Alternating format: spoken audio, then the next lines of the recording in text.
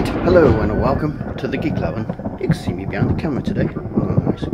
Right, we got a little problem because if I just boot up my 2009 iMac here, which I got for the princely sum of £30. Yeah, just because it got a scratch on the screen. You can see the videos on that when we first got it and did all the upgrades to it.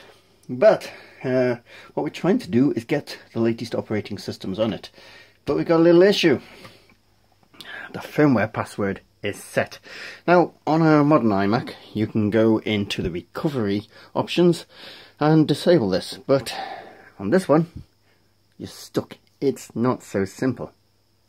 But as I'm making this video, you must realise there is a way. And there is a way! Yes, we're going to fix this bugger.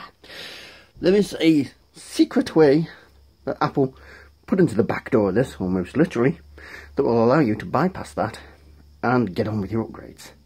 So that's what we're going to do now. So first thing we need to do, power this off, get a towel down on the deck, and get this sitting face down, because we're going to operate on its ass. Right, that's a very unattractive angle, but it turns out I didn't need the towel because it's gone on its back, unless you want to protect the back section. But what we're looking for is this slot underneath for the memory. So what we're going to do is unscrew this, and this will reveal the memory.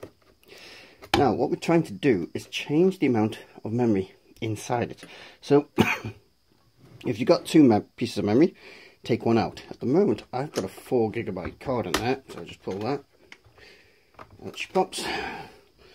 As before, so what I'm going to do for the purposes of this experiment is replace that with this 1 GB card, just while we do the reset. So put that in there. There we go. And we'll just screw this back up and set it back up, and we'll do the next part of the reset process. Right, our next task, if I grab the keyboard, is to reset the PRAM, which is the chip that holds all the BIOS information. So what we have to do is put on the computer, hold down Command Option P and R, and we should see it cycle. What we need to do is let it cycle this, there we go, 3 times. So that's 1, that is 2,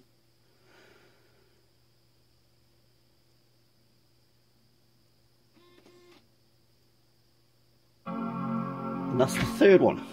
So we should now be able to let this boot, shut it down, and when we restart it, that firmware password, hopefully, will be gone.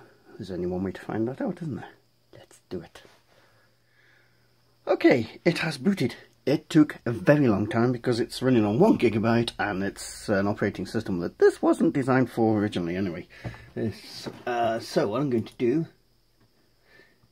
it's very slow, is shut it down, and hopefully when we press Command R on reboot, we will not get the password and we'll go into the restore facility. Let's see if that happens. Right, she's powered down, so what should happen now, if the password's cleared, when I boot it and press Command R,